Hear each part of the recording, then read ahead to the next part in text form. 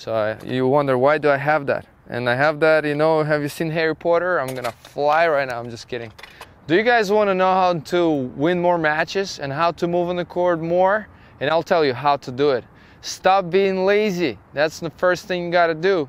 Now, the most important part in the footwork is the split step. It's essential to your footwork, actually. And you already know it. You probably heard for many times how you got to split. You watch professional players like Federer and Nadal, all of them split every time before they hit the ball. What holds you off from split stepping is you. You got to get out and practice. Now, I'm going to give you some drills that are going to help you. But now, how are you going to do it? You're going to say, oh, well, but I don't have this stuff to do that. I don't have that. I don't have the equipment. There's no excuses. Today, we're going to do these drills with whatever we can find on any court, anywhere in the world. You just have to have a few balls, and you got to get something just to jump over, and we're going to make your split step better.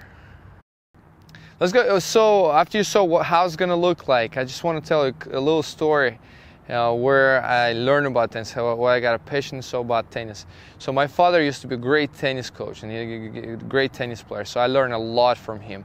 And I just want to take this few minutes just to say how much I thank him for that, and just being my father and my best friend and everything. And I just wanted to know who in your life has impacted you so much, whether it's your coaches, your teachers, or somebody else who had put a mark on you of who you are, what's your, you know, who you became to this point. So go in the link below, just try to comment and say why maybe you like them, or just put their name of whoever that was. And now we're going to start with the first drill, guys. Alright guys, so as I told you at the beginning of the video, you have no excuses to learn what I'm going to give you today. So you wonder, why do I have that? And I have that, you know, have you seen Harry Potter? I'm going to fly right now, I'm just kidding. I'm not going to, but most of the courts have squidges, so in case if you have absolutely no object that you can jump over, you can actually use a squidgy or absolutely anything that has a little bit of a height that's going to force you to jump over. So I'm going to give you a couple of suggestions. So what is the split step itself?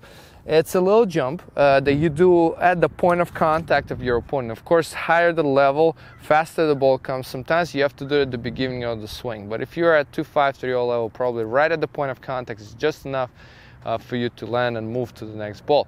Split step is important because you're going to be moving to the ball earlier. You're going to be more explosive. You're going to be moving instead of just standing planted on the ground without any movement. And that's where you're going to be late all the time.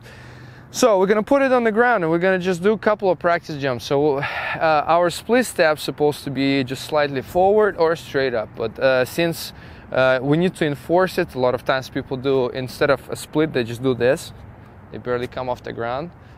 You might not even know you do it. And you land back on your heels. So the most important part of the split step is timing. If you can time the split step correctly, by the time you land, you're going to have to start moving right away. So when you land, you're going to be still on your toes and you're going to be moving to the ball. So we're going to start with very simple ones where you're going to land facing forward, your feet are going to face forward, you're going to stay on your toes. And then the only thing we're going to do, we're going to make a step to the right or to the left. So if you have a partner, or you can do it yourself, just kind of picture. So the first one, you're going to split step and step to the right. So you move to your right and then split step and you move to the left. And we're going to do a few tries. So we're going to put something in front of us like this. We're going to split and then move to the right. We're going to do split again and move to the left. We're going to go back. So we're going to make sure one important part, when you land, you got to land on your toes like this and very soft.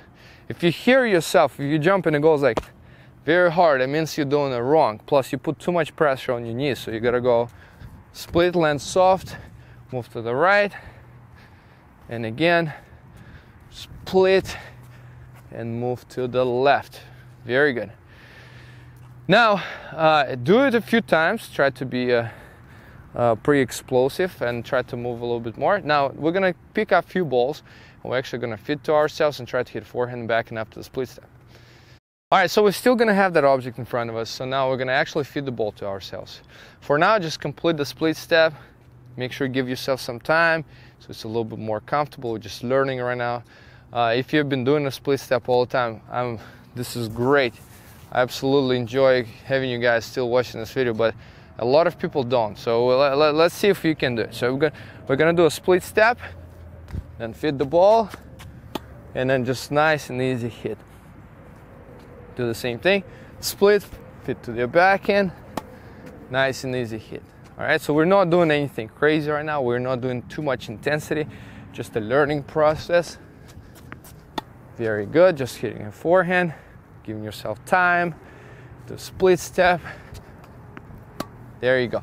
Now, next time, so what we're gonna do now, we're still gonna do not that much of intensity yet, but what I want you to do, as you decide where you're gonna move, I want you to turn your feet in the air when you come off the ground and turn your feet towards where you're gonna move. This is the next step. You're gonna be even more explosive. And a lot of times when, let's say you're still in the air and the person already hits the ball, and you'll see where the ball is coming off their racket, you can actually turn that way your feet, and you're gonna be able to get to the ball a lot quicker. So I'm gonna go to the forehand, for example. I'm gonna go land and then go the way. So you watch my feet right now. See how my feet are moving and turning that way, right? So I'm gonna do it again. Split, turn, hit the ball, and we'll do it again. Split, turn sideways, and hit the ball. So now we're gonna have to work with that split step and turning our feet, but we're gonna increase the intensity as well, where you're gonna be fitting the ball a little bit quicker, and you're gonna have to get back behind that kind of barrier and do it again. So let's do about 5-6 tries. We're gonna take 5-6 balls, and we're gonna do a lot more intensity. But now we're gonna, whenever we decide which way we're gonna be moving, we'll have to also turn our feet that way and be a lot more explosive after we land. So we're gonna go split, hitting the ball, trying to get recovery steps, and then split, and then you lose the ball like that because you got stuck in your fingers. So we're gonna redo it, and then split, turn your feet, and hit the backhand. Gonna get back and again split, turn sideways. Nice, get back, and then split again. Very nice. And we'll do it again. Turn our feet and do it again.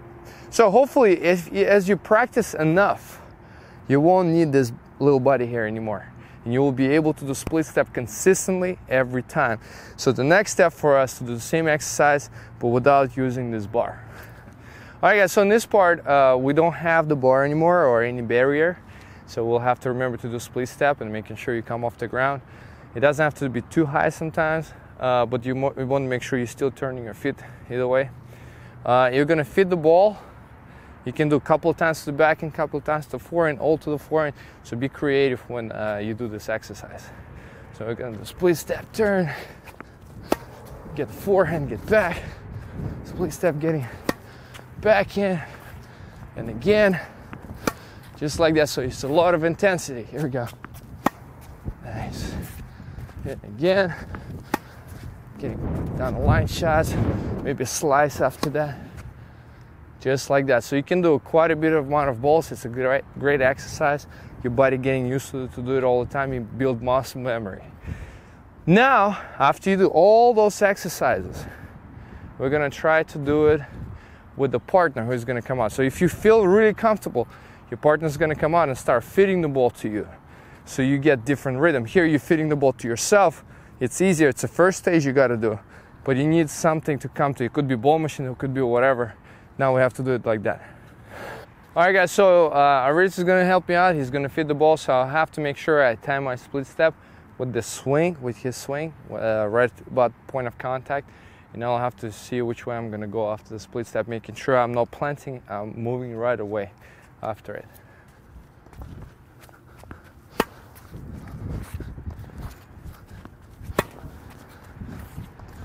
There you go.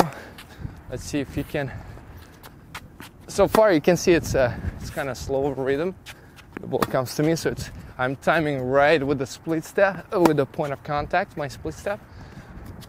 Now, Aris, you can hit a little faster. There you go. So I have to do it a little bit earlier to get the ball. There you go.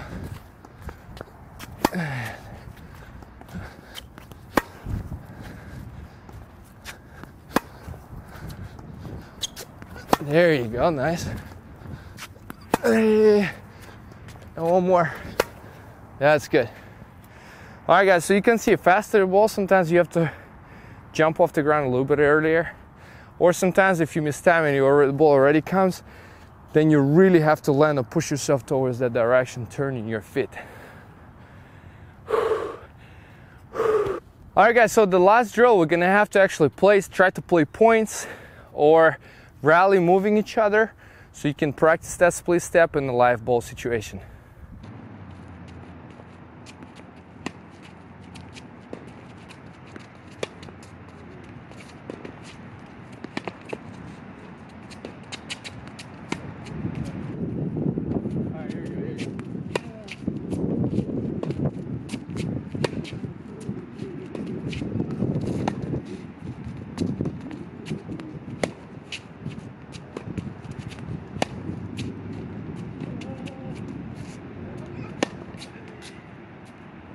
All right, guys, thank you so much for watching us today. I hope it helped you so much.